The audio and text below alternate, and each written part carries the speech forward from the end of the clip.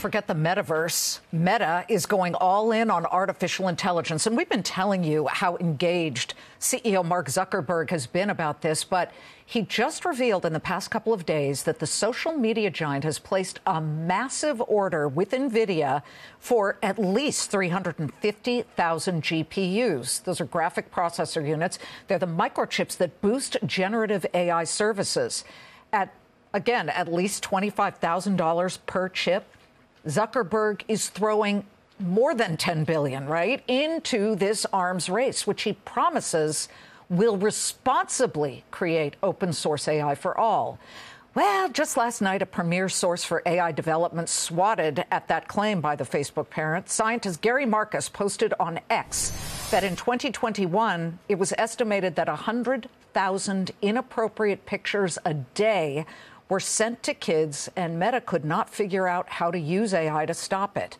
So how is the social media giant going to figure this out? Joining me now is NYU psychology and neuroscience professor and geometric intelligence founder, Gary Marcus.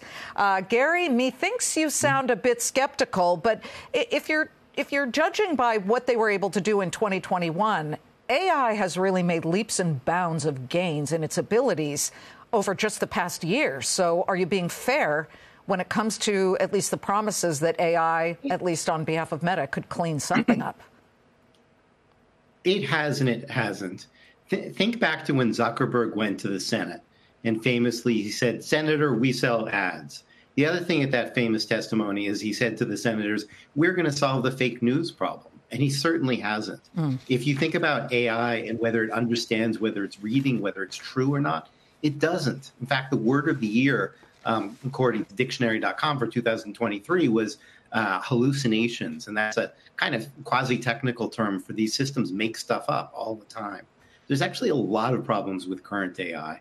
Zuckerberg is talking about getting to general intelligence. We're actually pretty far from general intelligence. We have a new form of AI. People call it generative AI that can solve some problems. It's very helpful for computer programmers, but it also makes a lot of mistakes all the time. It's not really reliable. I don't think we're actually all that close to generative AI. Even Zuckerberg's own chief AI officer has recently said that large language models, quote, suck, which is to say that the technology we have right now is not fully baked. And I think that that's realistic. We're just not all the way there.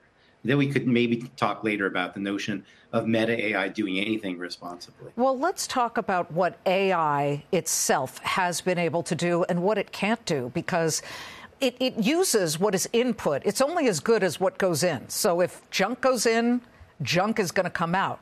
Now, OpenAI was trying very hard to feed in a bunch of legitimate news sources and their information.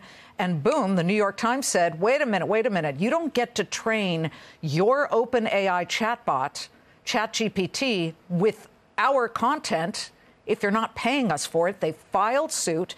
They are alleging copyright infringement. They are litigating. OpenAI says it's without merit. But which side do you believe is really going to win on this? I think it'll probably settle.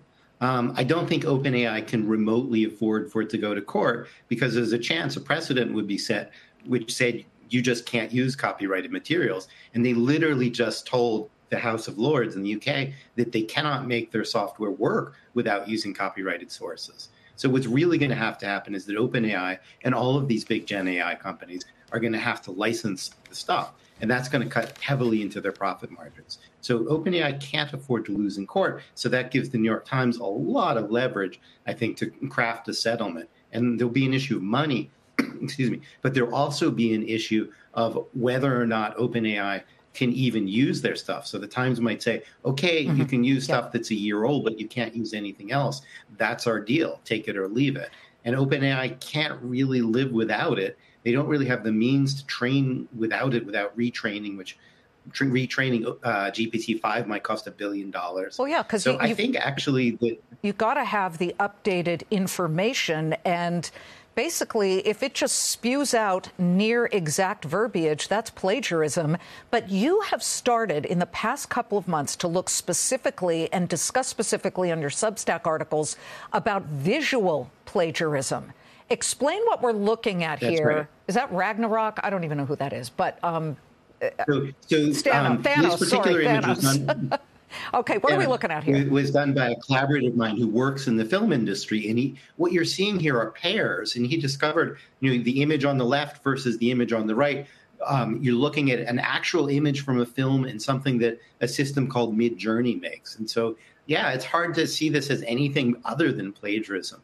And then Reed Southon and I did a series of experiments and showed that you could get this almost by accident. In these particular examples you have on the screen, he was deliberately saying, well, look, show me Scarlett Johansson and Black Widow. But then we did other experiments where we'd say things like, show me an Italian plumber. So not asking for anything from any particular place. And you would wind up essentially infringing on the trademark of Mario from Nintendo. Okay, let's just be clear. All you fed in was, show me an Italian plumber, and up comes Super Mario. Up comes Mario. Or someone else read about our experiments and did an even more striking experiment. They said, show me a golden droid that is not C-3PO. And these things don't really understand language. They don't really understand the word not. And out came C-3PO when they said, don't make C-3PO.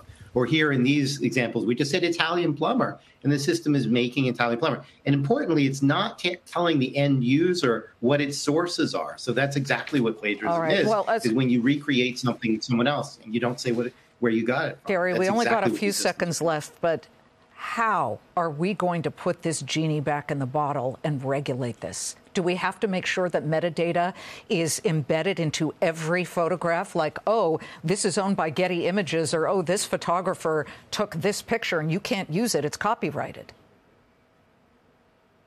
The problem is that the AI that we're using right now takes a whole lot of images, breaks them into little pieces, and then makes its best guess about how to put them back together again. But it loses track of what it's doing. And so they literally can't attribute what they've gotten from where. So the only solution is for them to license the images, and that's going to be very expensive. It's going to cut into the profit margins. And I think the consequence is that the valuations we're seeing for these big Gen AI companies are way higher than they're probably going to ultimately land. OpenAI is at $86 billion.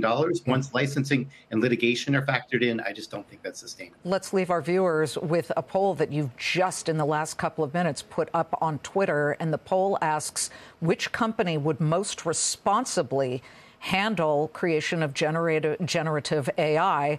And at the moment, Alphabet Google gets 44%, Anthropic, which has the Claude chatbot, a lot of companies are using them, 38%, Meta at just 2%, OpenAI at just 16%. Uh-oh. That's right. If Mark Zuckerberg wants to rebrand Meta AI as the responsible AI company, he has a lot of work to do. The company has just not been seen in that way. That's going to make it hard to recruit people working on responsible AI. So, I wish him luck. I hope that the company will be more responsible in its approach to AI, but that's not how they're seen right now. Professor Gary Marcus, good to see you. Thank you very much. Great seeing you.